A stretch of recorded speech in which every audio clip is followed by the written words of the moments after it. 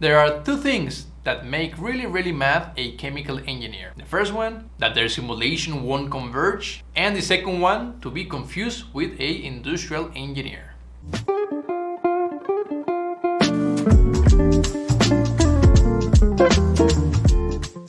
Hey, what is up guys? Welcome once again to the channel. It's always great to have you back, and if you're new, don't forget to subscribe. Remember that in this channel we talk about chemical and process engineering for both students and professionals. So don't hesitate and click on the notification bell so you get all my latest videos. Now let's get serious guys. I get a lot of questions of students wondering what's the difference between chemical engineering and industrial engineering. Sometimes I even get the question of chemical industry or maybe even industrial chemist. Sometimes I even get the question of mechanical engineering versus chemical engineering or process engineering. But for sure, those are topics for another video. Right now, we're going to be focusing our attention on industrial engineering versus chemical engineering. And of course, the very first thing that we need to do is to address the elephant in the room. Yes, guys, we all know that industrial engineering is the easiest engineering of all. Whew! Now that we address the elephant, let's stick to the fact. But before we continue with the facts, let me tell you guys that this video is not an explanation on what is a chemical engineer. If you want to check out that, please check out this video right here that I will be leaving you, because for sure this is not the video to understand what's chemical engineering.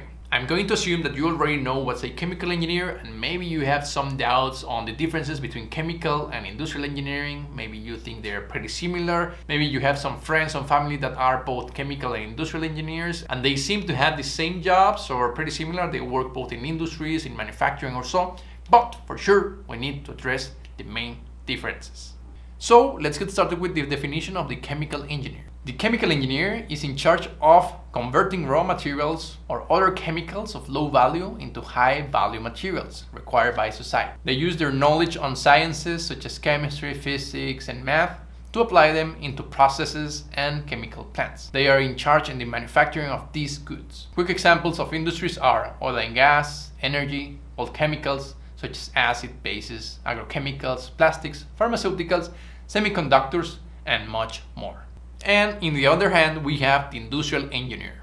The industrial engineer will focus mostly in improving overall production in the industry. We'll focus on topics such as continuous improvement, quality control, inventories, efficiencies, production cost, healthy, safety and environment improvements, and overall reduce cost, resources, and time. Facility design, project feasibility, design of tools, intelligent systems, and project management are also very important topics to consider. Now, by the definition themselves, I know that they may not be quite different. Of course, chemicals sound much more into chemicals or chemistry, but industrial sounds very like, yes, industry. Unfortunately, this is not quite clear. I know that there is some industry in chemical industry, and I know there's some chemistry or chemicals in industry overall. So let's try to make a difference and try to differ what does a industrial engineer will do versus the chemical engineer. Let's get started with the concept of inventory, which refers to all work that has occurred. Raw materials, partially finished products, prior to sale, and departure from the manufacturing system. So essentially, inventories are very important in both manufacturing industries and chemical industries. A good example will be the raw materials that will react. When they react, this may be the partially finished materials, and then you separate them into eventually the final product and byproduct. Those need to be stored eventually. That's the inventory. So as you can imagine, we have an issue for both engineers, the chemical engineer and the industrial engineer. Now, how will the chemical engineer approach this issue? They will most likely perform material balances in order to ensure the total materials that are required for raw materials, for instance, the reactants, the reagents, then the material that will be reacted, or the products, and eventually the byproducts for a given process. On the other hand, the industrial engineer will approach the inventory as follows. They will most likely calculate the optimal stock, the timings, schedulings, and of course the amount of total value in the raw materials, in the partially finished products, and in the final products, and if there are any byproduct as well. So same issue, different approaches. Now let's talk about unit operation, or the equipment that will be used in the industry. In this specific case, for the chemical engineer, we have that they will most likely use their knowledge of sciences to create equipment called unit operations. Good examples are pumps, heat exchangers, distillation columns, reactors, and so on. These are used to perform such changes of the raw materials and to convert them into partially finished materials. Eventually, what you want to end up is the final product. Examples of sciences or theoretical concepts that go behind that may be rate of reactions and kinetic theory for the reactors, mass transfer coefficient and separation coefficients for the distillation column, heat exchange design, the overall heat transfer coefficient for heat exchangers, and using the Bernoulli's equation for the system of fluids with respect of a pump. On the other hand, the industrial engineer will most likely not be working with the concepts of the unit operations per se. They will see the unit operations as a box. They don't care what they do, they care about typical operation, time of operation, maintenance, and scheduling. They may also work towards efficiency, the improvement or allocation of space, and overall requirements of industrial safety, healthy, and environment issues. So right away you can see that if you're into design and operation of the unit operation, go for chemical engineering. But if you're interested on working more on the efficiency and the allocation of the resources of the unit operations, work as an industrial engineer. Now let's talk about quality. And before we even continue, we need to address this important aspect. Quality in engineering is not the same as the concept that you will hear in the everyday language. In manufacturing, a measure of excellence or a state of being free from defects, deficiencies, and significant variations is called quality. So now you can imagine all the problems that this implies. Let's get started with the chemical engineer. For instance, if we have a product line and we know the typical process specifications and product specifications, if we see that there is a trend, let's say, on the density increasing, we should make a decision on changing a process condition in order to ensure that the product will remain within the limits of the process. The chemical engineer will be using their knowledge of sciences to make these changing properties. For instance, changes in temperatures, process time, pressure, velocities, etc. On the other hand, the industrial engineer will have another approach towards quality. They will perform quality analysis and studies in order to decrease the variability of the product from batch to batch or from product line to product line, meaning that their focus is towards the decrease in those variances. For example, if the chemical engineer is changing temperature, pressure a lot of times, that will be seen in a quality report. There's a variability of the changes in density because there's a lot of changes in the process. And then the process engineer or chemical engineer will say that this is due because of the raw materials. So as you can imagine, there will be a great discussion on why there is a quality issue. Is it because of the chemical engineer, or is it because of the nature of the process, or what is the reason behind the problem? Plant design and operation of equipment. Typically, the chemical engineer will be in charge of designing the equipment, energy requirements, raw material balances, as well as final product in the plant design. This is definitely one of the most important tasks of the chemical engineer, knowing how the chemical plant works, how it was designed, and how it should be operated. The chemical engineer is also in charge of starting up that product line, maintaining the product line, improving the quality of the product line, and shutting down the chemical plant if required.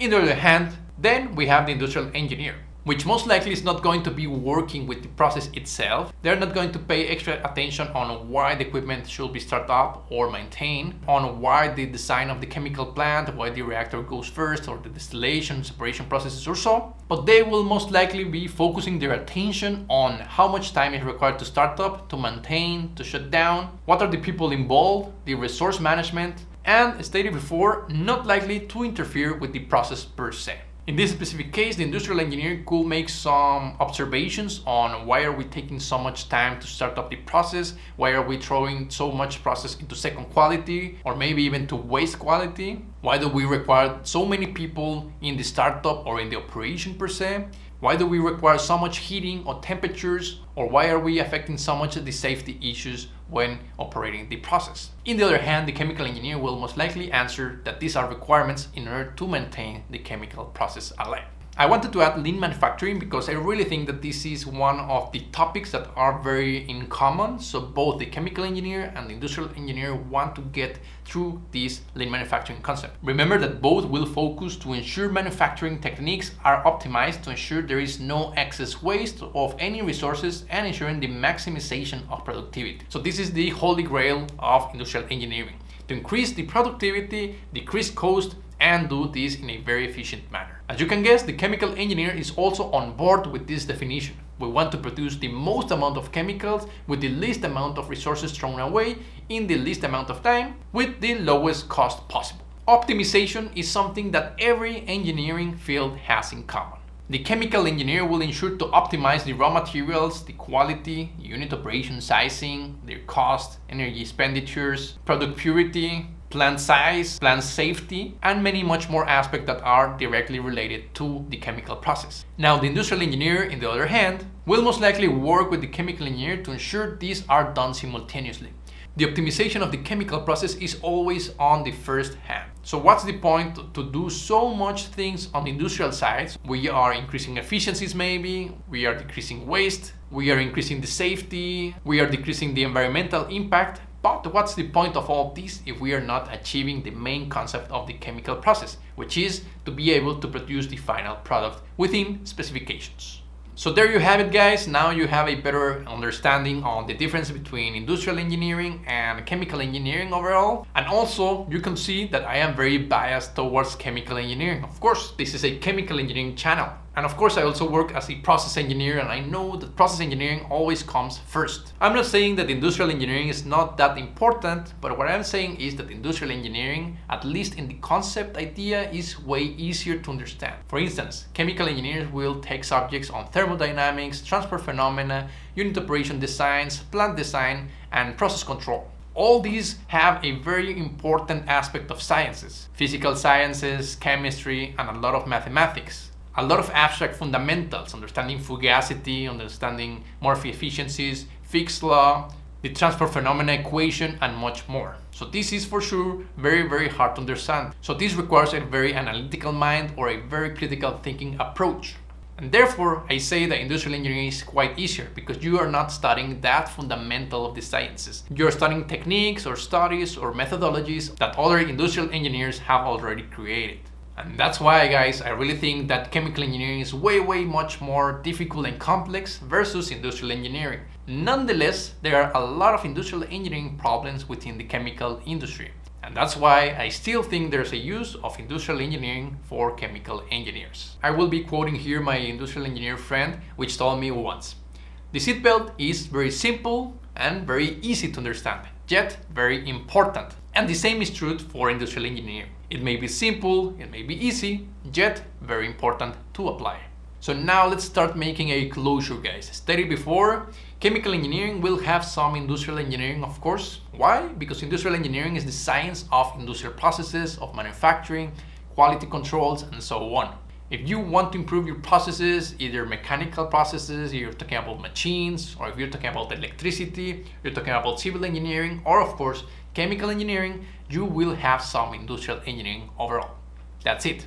You cannot get rid of that. So the main question that will arise is up to you. What is the approach that you want to take in your engineering life? Do you want to solve complex chemical processes, work with unit operations, understand temperature, pressures, know a lot of physics, chemistry, and also be able to control chemical plants? Or maybe you are much more into the efficiencies, the timing, the scheduling, and the resource management? Well, that's up to you guys to decide.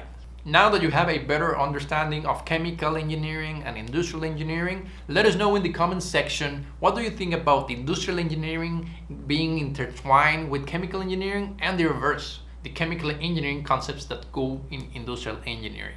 I'm looking forward to check out the comments and start a discussion on chemical and industrial engineering. And of course, if you are an industrial engineer, let's have a civil and peaceful discussion in the comment section below. On my behalf, guys, that will be it. I'll see you in the next video.